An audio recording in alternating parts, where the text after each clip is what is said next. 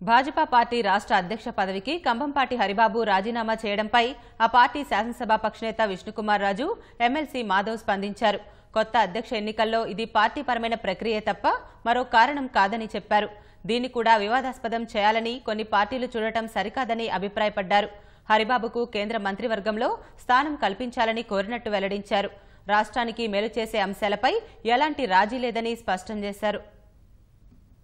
Technical issue, దీన్ని పెద్ద పొలిటికల్గా తీసుకోవాల్సిన అవసరం లేదు. భారతీయ జనతా పార్టీలో ఎప్పుడు కూడా 3 సంవత్సరాల తర్వాత ఎవరు కూడా పోస్టులు ఉండరు. నియమావళిలో ఒక భాగం. కేంద్రంలో ఉన్న నాయకులు, భారతీయ జనతా పార్టీ అధ్యక్షులు వారు నిర్ణయం తీసుకుని కొత్త వారిని పెట్టడమా లేకపోతే ఇంకేమి చేయటం అనేది నిర్ణయం వాళ్ళు చేస్తారు. దీనికి పెద్దగా పొలిటికల్గా మనం ఏమీ చూడవలసిన అవసరం లేదు.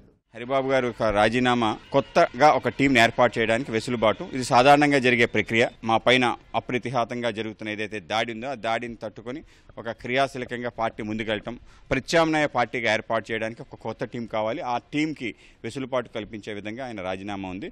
ఇది మా అంతర్గత వ్యవహారం.